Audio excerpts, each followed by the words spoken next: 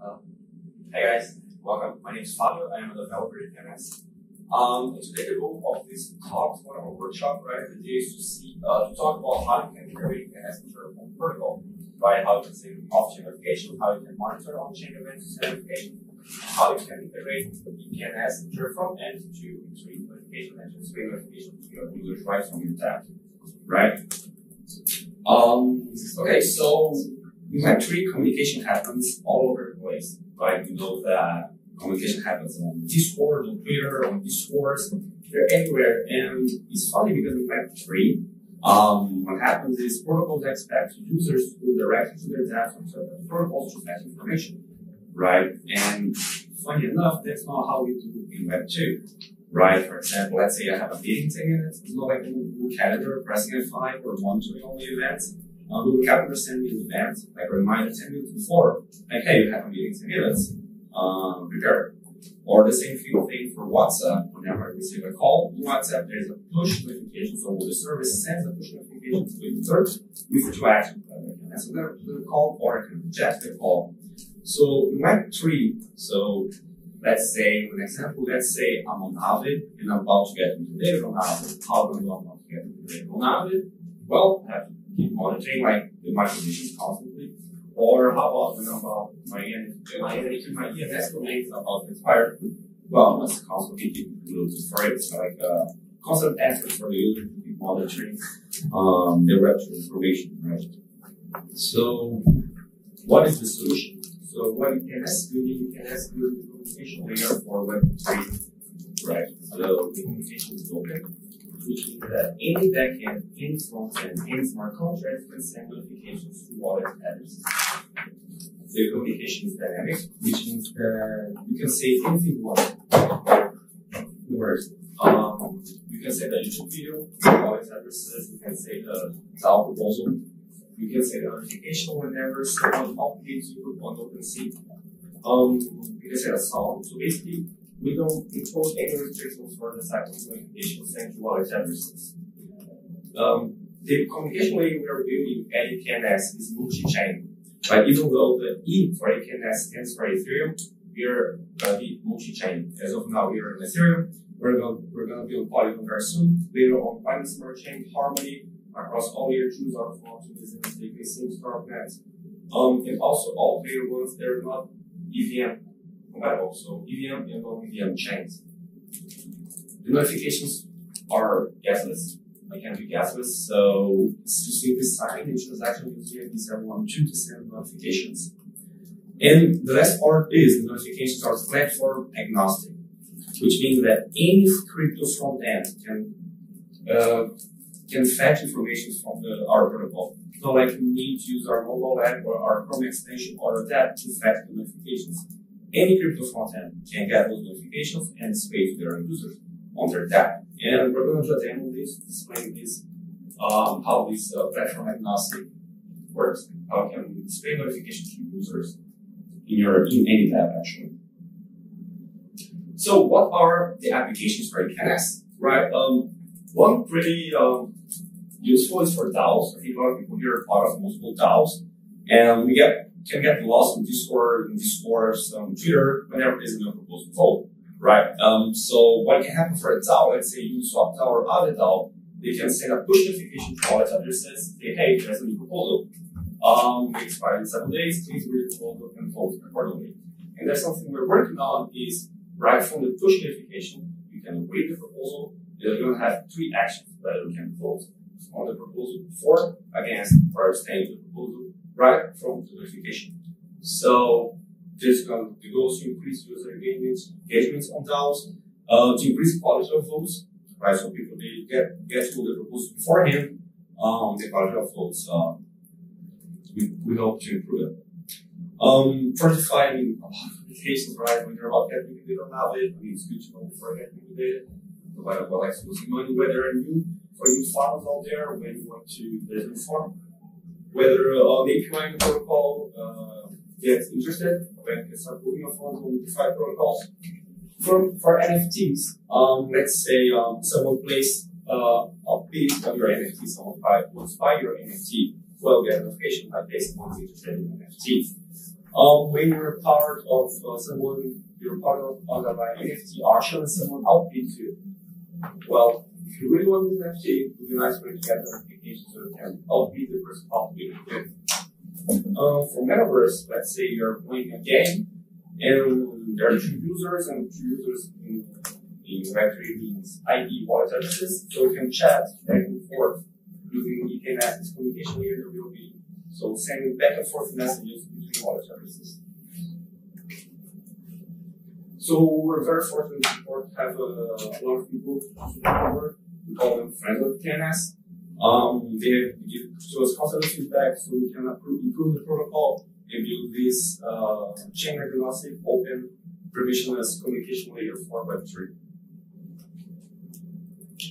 Since we're in hackathon, just to let you guys know, we have bounties. We have $40 bounties for anyone who's building on top of EPNS.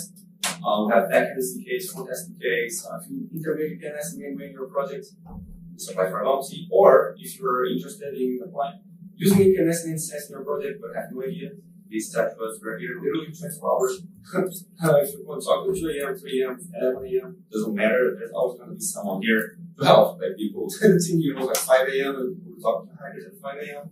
So please talk to us and any question about the protocol, please reach out to us.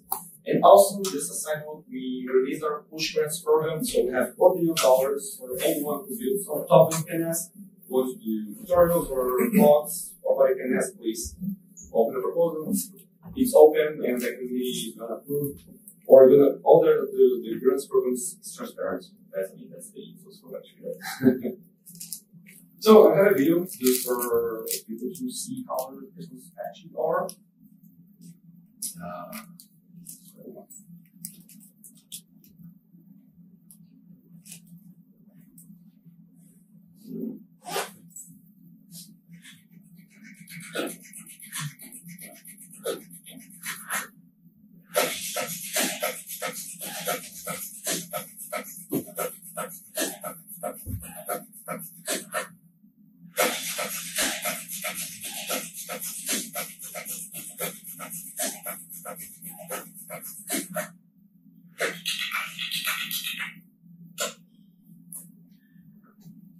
So, just want to talk about something about video.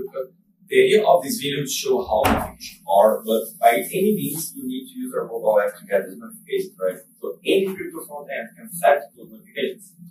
Just show it on mobile app because it's an example. Have this actual mobile app for doing once you receive push notifications. You can use our mobile app, but notifications are not tied to any EPNS front end. Just to be sure. So how does protocol works on the technical level? So the protocol is made of 3 main components, right? So the first component is what we call EPNS core. So EPNS core is a smart contract that is on Ethereum. That is responsible. So when we consider that, whenever you want to send notifications to wallet addresses, you must do something called, you must create a channel, which means activate yourself in protocol. And the analogy I always use is if you're on YouTube, right? So if you're on YouTube, you create a YouTube channel, and users who are interested in your protocol on your YouTube channel is subscribe to your YouTube channel to receive notifications. That's the same analogy. So if you want users to receive notifications for yourself, for your DeFi app, or any particular marketplace platform, you create a channel, and users opt in to this channel. And the opt in to this channel, I mean, users don't pay any fees at all. So guess this, piece at 1, 2, and no money wasted. Not wasted, but no money involved for users to receive notifications. This is on Ethereum, so this is my contract responsible for activating channels that is on Ethereum. The second part is our EPNS communicator layer, and the EPNS communicator layer is made of 2 parts. So the first part is the communicator SDK, so which allows sending off-chain notifications gaslessly. And the second part for EPNS communicator are our set of smart contracts that are going to be everywhere, every chain, EVM, non-EVM chain, that is going to allow any smart contract call or the communicator smart contract to send notifications. And third but not least, we have a peer-to-peer network of nodes. There are validators that are going to be there monitoring communications emitted from the EPNS communicator layers, whether they're off-chain or on-chain notifications, and they're going to index those notifications. So any crypto front end can simply fetch those notifications and spread those notifications in any way they want to. Let's create a channel. Let's click here. It's okay, right? Yeah. So I'm on the staging app. Create here. So I created a wallet here. I pre-funded it. So basically those are the channels. I mean, that's the staging. We can go to productions, the channels that we have. So let's say I'm a user. I'm looking at this as a user perspective. So let's say I want to get swap notifications for the swap V3. Okay, opt-in, send a transaction. Yeah, that's it. I'm going to receive notifications for Uniswap. I mean, alpha word, let's say. Okay, I'll receive notifications alpha word. That's how Yam defined my desk snapshot Uniswap of the decentralized we did the partnership. Can I ask a question? Sorry? Can I ask a question? Yeah. How often? Yeah. Where does the signature go? Is it a centralized registry somewhere, or it goes to the nodes? When I subscribe, when I pin in one of these channels? Yes, it goes for a peer-to-peer network of nodes. Mm-hmm. So they're permissionless. We're working on decentralizing those nodes. Yes, you understand the network. Yeah. Okay, thank you. Peer-to-peer network. Yeah, we have some good news person about this. Good. Yeah. So let's create a channel. So developer, go here and create a channel. Yeah, just remind this. Yeah, let's come here. I need an image for a channel. So I gotta see this image, right? I need to stake 50 DAI to activate myself as a channel. Continue. Let's create a channel of ETHAmsterdam. This is not now, we don't need to fill it because this we're gonna need to fill when we go to check. But as of now, no, but soon, yes. Let's create this is a channel for ETHAmsterdam communication. Call to action link is on our channel list here. You see that a lot of channels, so call to action for a channel list. If you want to get more information about our channel, you can put your website here or your protocol or anything. ETHAmsterdam, but take this first here, Ctrl C, just go and see. Okay. Look, the payload like this as let's confirm. Transfer my 50 DAI. And once it's approved, I just sign it to approve myself as a channel on this web3 open communication layer.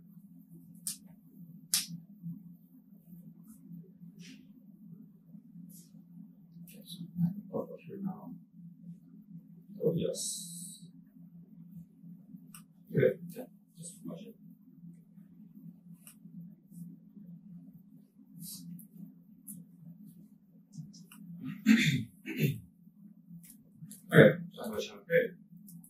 Okay, that's it.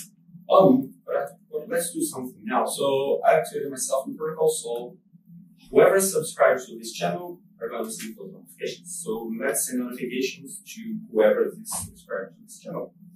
I have a preloaded channel here that I have another wallet that's already subscribed to this channel. This one here is stable. Yeah.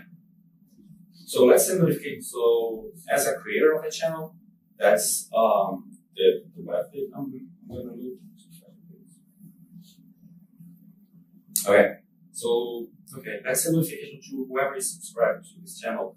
So we have three types of notifications, right? So the first one is the broadcast notifications. Notification which means that anyone who is subscribed to this channel, they're going to receive the notification. The second one is a target notification. That is, you can specify a particular, like, hey, send a notification to this wallet address. The third one is a subset of notifications. We put an array of wallet addresses. The notification represents those addresses. So in this example, we're just broadcast notification. So a header of the notification which is hello Amsterdam. Hey there. Right. So, and as I said, the notifications can be anything. So I can literally come here, it's our song, EPNS song. So here, put the link, some notifications, assign the transaction. That's it. Notification was sent. So I come here to my inbox. Since I'm subscribed to my own channel, I receive the notifications. I have it here. That notification I received. Please refresh here. That's not here. But the idea is you click here, you're gonna go to the call to action link, and you like the call to action link can be, for example, a proposal. So user receives a notification, you click on the notification, you're redirected to the snapshot or Uniswap governance so that you can get your vote right from there. Or if you're not getting it, you click on the notification to go directly to the AVI or compound or whatever to put in more collateral. Let's go to our second demo, which is the front-end SDK. So this is one part of I think is very important, which is the set before I was reinforced any crypto front-end and SDK notification. So the demo that I have here, so I forked Uniswap front-end, and we have a front-end SDK. So the front-end SDK, we have a React component that is this demo, right? So it says that I have 6 notifications here. Click here, all the notifications on my watch here. This notification is saying here. See, when it's blue here, it means a call to action. So all the notifications that this wallet has ever received is going to be right on Uniswap or whatever app you want to display for, right? And we also have one feature that I didn't have time to put here is the users don't need to go to our EPNS tab to subscribe to channels. We have another React component that's like, hey, you want to, like, maybe for Uniswap or Uniswap or whatever in the tab, I'm going to like, right from your tab, there's like, hey, want to get notified for any events on this protocol? The user click opt-in, send a transaction. That's it. The user never ever leaves your tab to receive notifications or to opt-in to receive notifications. I think that's powerful actually. So make the transaction like everything very seamlessly to users. So I think that's a normal briefing.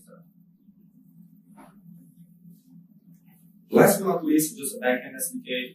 As I said before, the notifications they can be sent by any logic. But I mean that we don't impose any restrictions by how we send notifications or how the notification was sent. So just do like a very simple node, like cron job. Basically, what it's doing, like private keys here. Everything's hard coded here, but the idea is I'm just doing like a pretty simple bot that is calling from market cap to get the Bitcoin price and create summaries, like same notification, like, hey, that's the summary of the movement of Bitcoin last 24 hours, last week, or last month.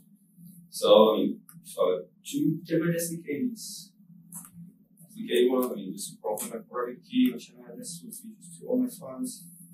An SDK called support. My EPNS SDK here. Just for the SDK, we just need 2 parameters, which is the private key, the what we created the channel and the channel wallet service that you're going to receive as soon as you activate yourself in the protocol after sticking to that. And last but not least, let's go here, SDK3. You send notifications, right? The payload can be anything, message can be anything, feel creative, whatever you want to do. I mean, notification going to be sending from just spamming the network, but I'm saying send 3 notifications here. And if I go back to the Uniswap tab, if I refresh here, I should see 3 things here, or 4 notifications which are here.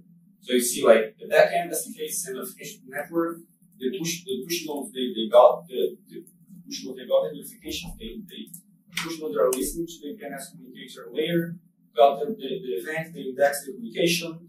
There's no way that any person, any crap can tap into this peer-to-peer network of push nodes to get notification. With this example, Uniswap did it, and they see notification that I sent. See, these was the last notification I sent from the tab, and these are the notifications I sent using that. Okay.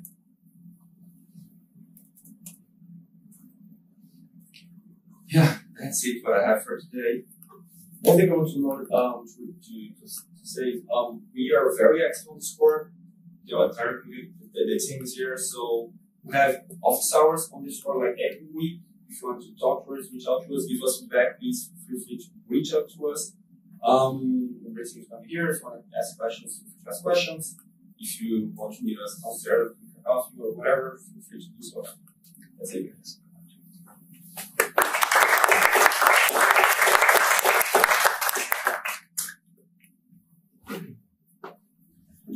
When we're sending a notification, where the data is stored is not stored on chain, so on the node. So on KFS. On a KFS. Yeah, So on the data, is it encrypted?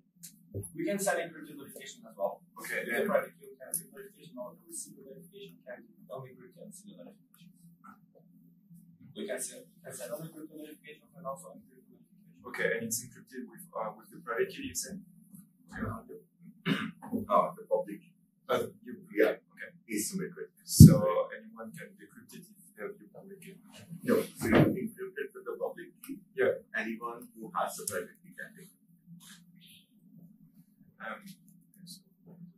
Well, You take the microphone. sorry.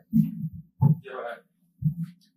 And my other question is, can we build peer-to-peer messaging app on top of EPNS, or would you have limitation in terms of storage? If I want to rebuild WhatsApp on EPNS, what are the limitations to do so?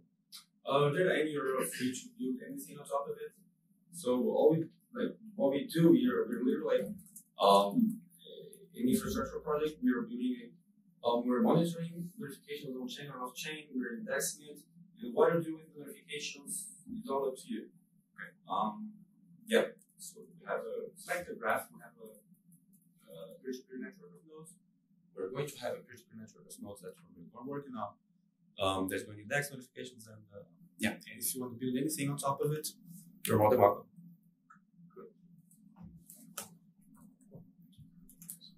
I have another question about privacy. And are the lists of all the subscribers of a given channel public or they are private?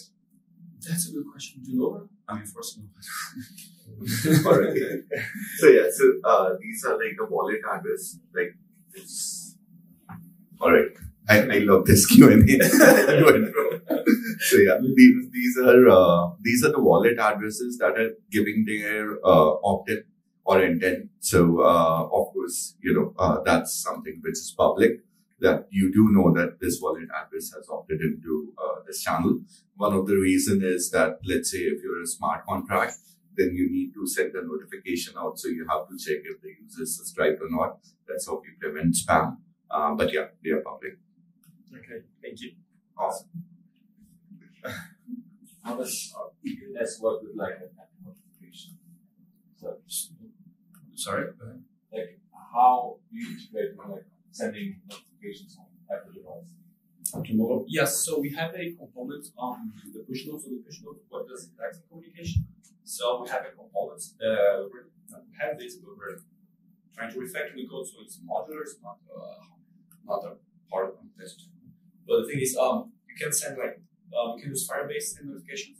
So when you run a push node,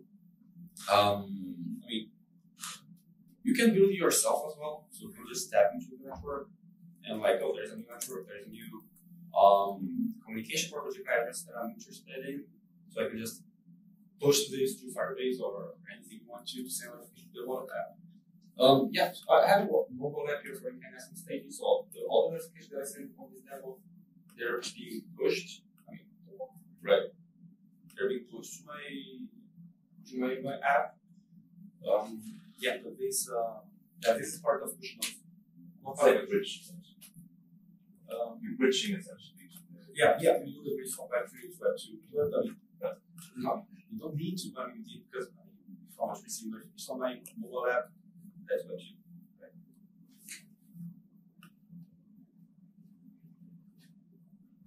Right? Is it feasible to send push notifications based on events that happen in the smart contract? Yes. Yeah, of course. When someone plays a beat or yes, we have you can create your own bot for the demo that I did here. I was getting information from market cat, but you can monitor on-chain events and send notifications based on chain events. And then also select which users to notify, or yes. Yeah. So we have 3 types of notification. The first one is a broadcast notification. So it's sent to everyone. The second one is target, which means you have to like one send notification just for this wallet address. And the third one is our subset of notifications. So we have like all 3 flavors to everyone, to one wallet, or like a subset of wallets. thank you. Please. Another one. I want to know thank you. I want to know about the price for the service. I know I maybe arrived just a minute after, so maybe I missed it. I saw that we need to stake like 50 DAI, and stake means that we also get that back. How does it work? And is there a price and not per push notification? Yeah, I haven't this answer for this, but I would love to for Harsh to answer this because it has a clear vision for this. I think you and I will just talk. Yeah, we go for a complicated. So the price which you saw, that's like the activation price. A part of it, like in 50 DAI, goes to a fee pool. But the rest of it, you can of course return back. So the idea is to punish the user or channel just a little bit, but not the entire DAI, and to keep that DAI in state so that in case they do something wrong, we are able to penalize them as and when the time comes. But yeah, you can basically get back the DAI. So that was your first question. The second question was, what is the charge for the service? So right now, of course, it's completely free. Plan is to keep it free for like a year or 2 years or till whatever time it takes to get the network effect. But once that happens, there will be a fee that will be charged. That will be a monthly or a yearly fee. And again, it will happen through the protocol. It will flow through the protocol. So it's like a circular economy, which we'll have. At that point, DAI will be replaced by push tokens. But yeah, it's something that will come later on once the entire network effect is there. And of course, it will be around $50 to $100 is what we are going to propose to the committee, but eventually they decide. Oh, cool. Have you thought about putting the stake DAI into an interest bearing like yes. So you to yes. be more sustainable?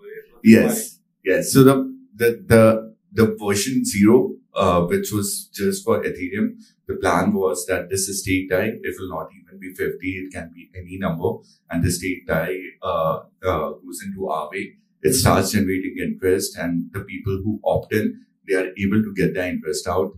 But when we went multi-chain, we had to basically balance that out because we will not be able to do that on Polygon or anywhere else. So yeah, that was the initial plan. So, and awesome idea. Thank you. So yeah, please go ahead. Just one last question Yeah, about please. the node. What is the requirement to run a node? If like next week I want to run a push node, Yeah. is it possible, or what will be the requirement in terms of hardware? Sure. And what's the plan on centralizing the push node? So as of now, we have one node that is run by us. We have a lot of people working on centralization of this. And so yeah, probably I can give a better answer in a couple of months. Okay. But yeah, the nodes are going to be distributed. And we're working on the tokenomics for make people create incentives for people to run this communication layer for Web3. But yeah, the idea is you're going to be getting incentivized to run this Web3 communication layer, and yeah, to help distribute this communication layer that is cross-chain, open, chain agnostic. But we're working on tokenomics, and the entire engineering team working on the centralization of these push nodes. That's cool. Thank you. So yeah, guys, if we're downstairs 24 hours a day, please reach out to us, ask any questions you want. Thank you so much.